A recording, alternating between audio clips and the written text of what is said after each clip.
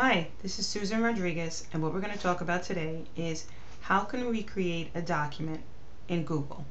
So when we open our Google site, this is the site that we're using for our class. On the top, on the toolbar, you're going to see mail, calendar, documents, sites, groups, and so on. Okay, so you're going to click on Documents. When you click on Documents, it's going to take you to this screen where your documents are. Just click Create, choose Document. There you go, your document is right there. So suppose we want to share this document with somebody else. We're going to type something. Suppose we just type one simple sentence. Hello there. Okay, now what we want to do is we want to change the name because you don't want to leave this as untitled document. You're going to go to File, Rename, and we can call this one Practice. Click on OK. Now the whole idea of Google Documents is that they're collaborative. So since they're collaborative, what we want to do is share this with somebody. So we're going to click on Share. You're going to put in the person's name that you would like to share this with.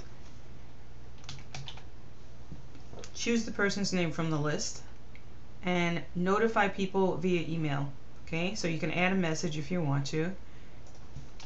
I am sharing a document with you. Okay, you can send a copy to yourself if you want to. You can do share and save. Click done when you're finished.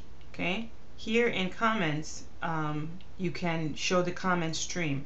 So suppose I'm working on the document and then the person that I shared it with is also working on the document at the same time. What you would have is your message here, so if you're working on it together, and we can move this over if we want to.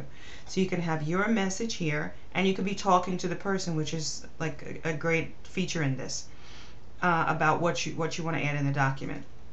If you want to share it with more people, click on Share again. And this tells you, see if you look here, it says I'm the owner.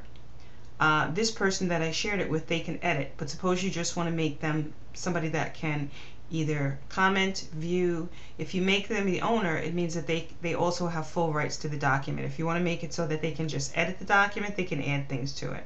So you can do that too. That's about all there is to it.